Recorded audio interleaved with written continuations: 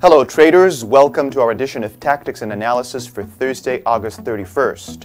The euro has taken traders in an amusement park-like ride this week and has traded in a broad range. After plowing to new highs on Tuesday, the euro promptly began to lose value against the U.S. dollar, and its sudden weakness has been sustained. The euro is now trading below the 1.19 level, and short-term support looks to be around 1.11820. A midterm look at the euro against the U.S. dollar shows its strong trend remains intact. However, the last 2 days of trading have likely caused euro buyers to consider their convictions and made them nervous.